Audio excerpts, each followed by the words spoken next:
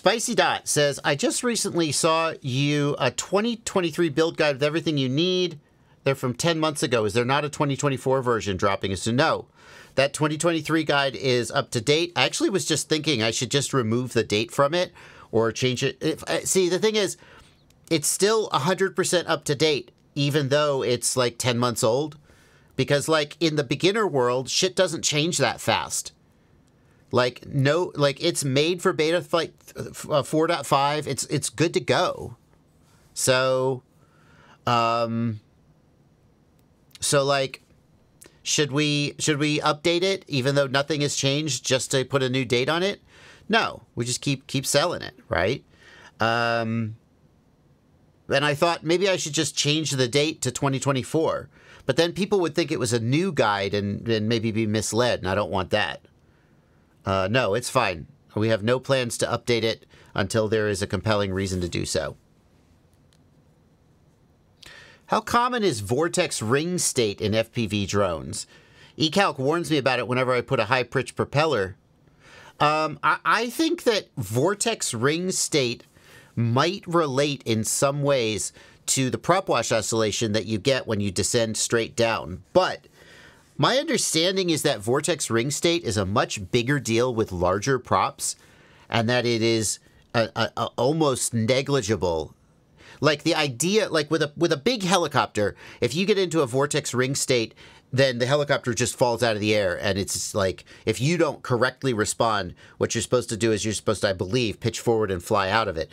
If you don't correctly respond, then you're out. You're going to crash.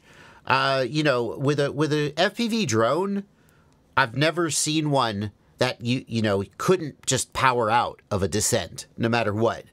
Maybe it's because they have such insane power to weight ratio, So I wouldn't worry about vortex ring state on FPV drones unless you're flying very big ones.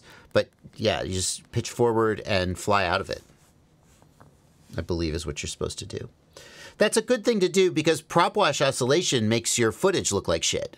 So, it's even if it's not going to like literally crash you into the ground. What's your opinion on the Lumineer 2407 motors? Are they any good? Yeah, they're okay. They're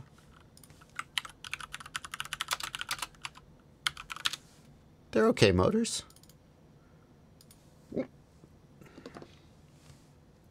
Lumineer Zip 2407. Here we go. Let me find a product page. So the thing is, out of stock. Although in stock yeah. The thing is, like it's a $26 motor, and I'm not sure. I feel like it's like I'm not sure. I think maybe you can do better for $26. Like for example, do you see here they don't have single strand windings? Right? That's a cost saving measure. It's not a Unibel.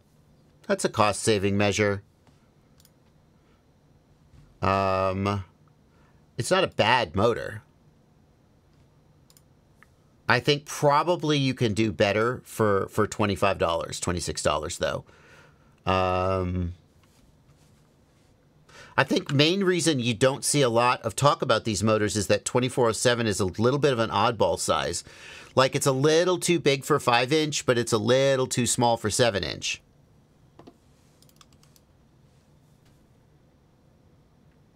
No views. Okay, no audio there. All right. Oh, what happened? Oh, that's interesting. Well, we're crashing, that's for sure. So you've got a camera problem. Okay?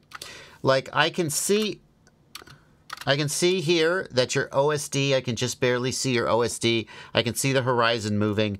Your camera has screwed up. This is not a video transmitter. This is not a flight controller. This is a camera problem.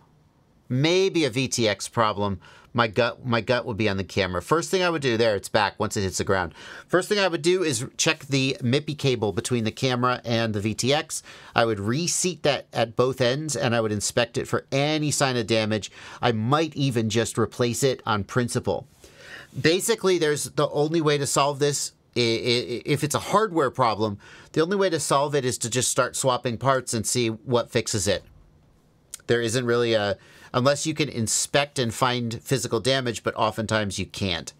But this is a camera or can't... Because, like, nothing else would cause the image to go dark in that exact way other than a camera problem. I think the cable would be my first thing I would check. If the camera, why is it also affecting the OSD? Asks Eric Ashner.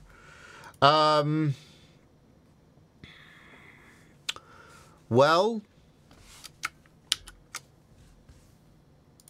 that's interesting. That's a good question.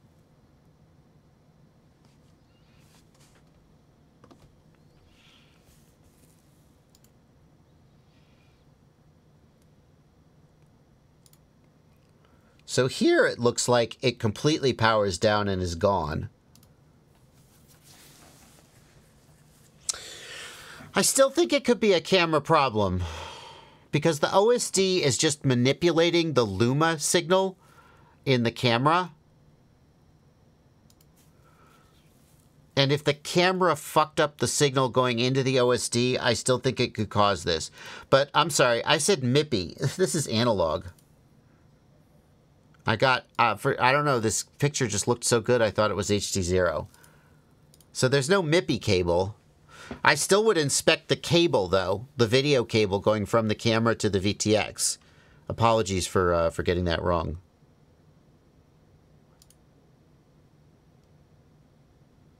Yeah. I still think it's a camera signal issue. Even though it affects the OSD. You can see OSD without a camera, that's right. You can. If there's no signal at all, then the OSD will work. But if there's a messed up signal coming from the camera, it can mess everything up.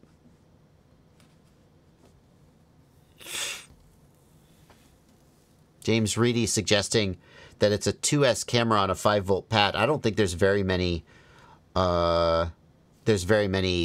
cameras that don't go down to 5 volts. Betaflight 4.5 Alt OSD flashes red at 100 feet. How to change to, say, 350. Thank you for a $5 super chat from Adameg. Believe it's... I think I know where that is. That's going to be in the OSD tab over here on the right. And that's going to be the altitude limit right here. Under alarms, altitude, you change that number. And that's where you change it.